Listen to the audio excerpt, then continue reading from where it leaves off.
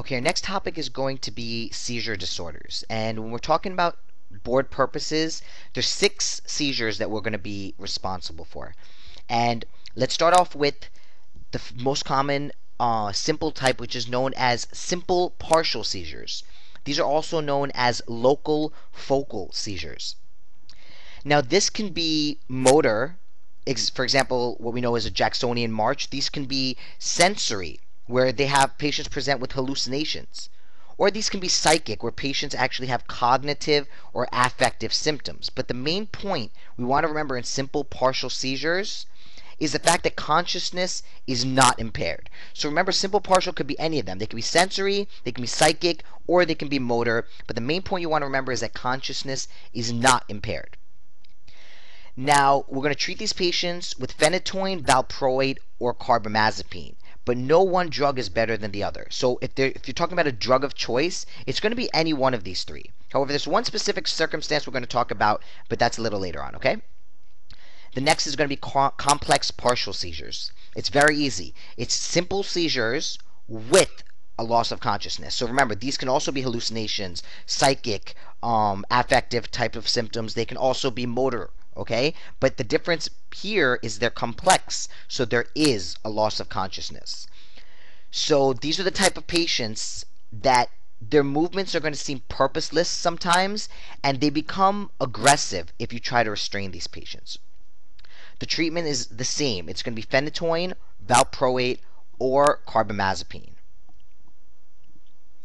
Tonic clonic seizures.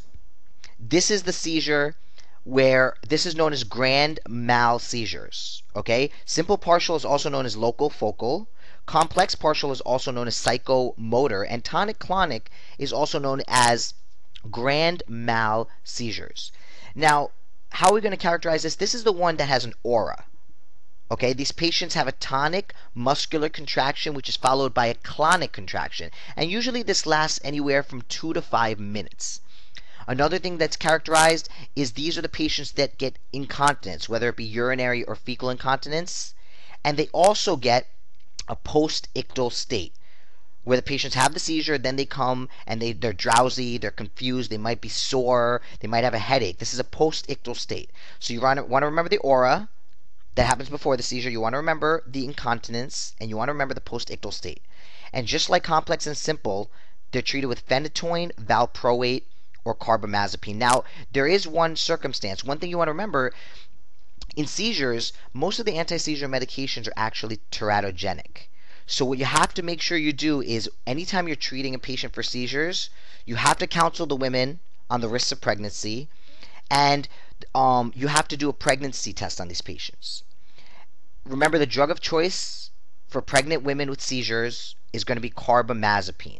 The drug of choice for pregnant women with seizures is carbamazepine. You have to do pregnancy tests, and you have to counsel the women about the risks of pregnancy. Next, let's talk about secondary seizure disorder.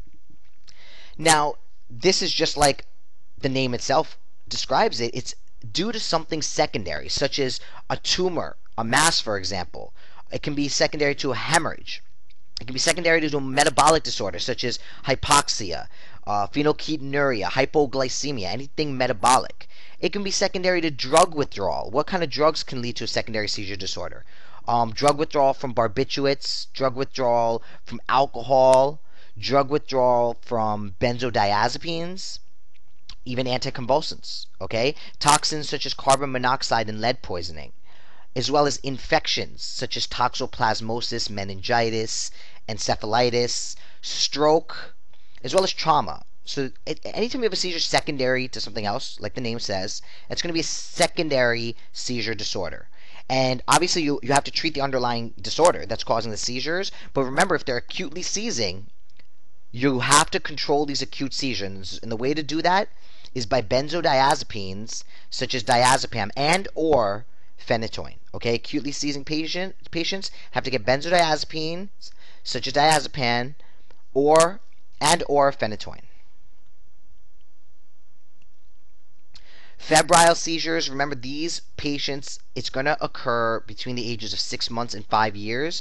And you want to remember that the seizure itself happens because of the fever. So once you take care of the fever, the seizure is going to go away. And they only actually have a slightly increased chance of having a permanent seizure disorder. And usually the seizure type is going to be a tonic clonic generalized type of seizure. You want to remember, you always have to rule out things such as meningitis in these patients as well. And it usually happens in the pediatric population. You want to give the antipyretic such as acetaminophen in these patients because they're febrile. And remember, it's the febrile illness that's causing the seizure. And finally, we have status epilepticus. This is the type of seizure where you have one seizure following another seizure following another seizure with no intervening periods of consciousness.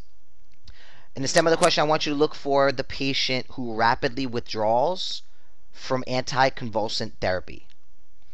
Remember, in status epilepticus, they're continually seizing one after another with no intervening periods of consciousness. So you got to look at the airway, make sure they're breathing, and protect that airway.